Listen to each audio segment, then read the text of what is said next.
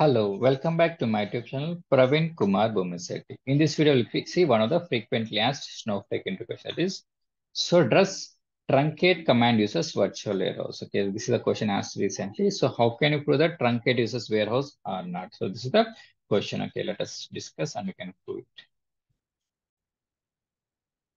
it. Okay, see, I'm in DBT, DF, DB, and RAS scheme, and I'm using DBT extra small warehouse. Okay, this is in which status? See, this is in suspend status. Okay, see, okay, small. Okay, see, it's a small. Okay, it's in which where it's in suspend status. Okay, now I want the list of tables. Okay, show tables. Okay, show tables. Now what happened? Now see, let me take any table. Okay, see, let me take this table, country table. I want to see the data. Select star from our table. Okay. Now, how many records are there here? 8 records are there.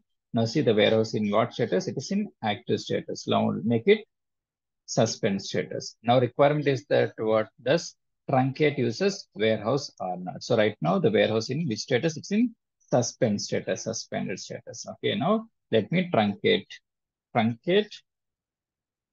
table name. Okay. Now, see truncate table name. Okay. It's saying like does not exist. Okay, why? Because it's show tables. Okay, it's in which warehouse? It's in schema, public schema. Change to public schema. Public schema.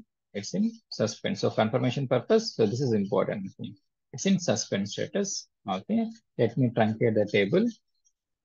So table has been truncated. Now see what happened now. This is in suspend status. Okay, see conclusion is that what? Okay, truncate doesn't uses any virtual warehouse. Okay, so one more time. This is one way. I make it to suspend, but now what happened now? I make it to active resume. Now it's a resume. Now again, see list of tables, show tables.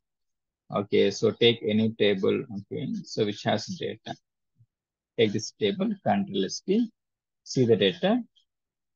Now 8 records are there. Now it's in active status. Okay, now let me truncate this table. Okay, see one is what? One is by suspend the warehouse. Now it's now what happened now. See, it's in enable status. But how can you put it's using warehouse or not? So see, go back to here. Go click on this query details. Click on 3 dots. View query profile. So this is the statement view query profile. Okay, see in the query details. Now see here, warehouse size is empty. If it is empty in the sense like what, it doesn't using any virtual warehouse. See one more time. So if warehouse size is empty in the sense like what, it is not using any warehouse. Confirmation purpose, one more time, go to the warehouse. Okay, let me insert one record. Okay, so that you can able to get clarity. Okay, insert into country list. Okay, country code, or else like what values 1, 2, 3. Okay, execute the statement. Okay, now see confirmation purpose. So click on 3 dots, view query profile. Okay, query details. Now see it's using warehouse. Conclusion is that what? Okay, truncate doesn't uses warehouse. Okay, how can you prove? One is make it to suspend. Okay, and perform the truncate statement. Other is that what? Check the query profile. So see, click on this thing or you click on this values. Okay, so click on this truncate statement. Then we can able to check that whether it's using warehouse or not. Okay, see, okay, by using query profile, we can able to understand whether it's using warehouse or not. So conclusion, truncate doesn't use any virtual warehouse. Okay, hope this is clear. If you like the content, subscribe and share the channel. Thank you for watching.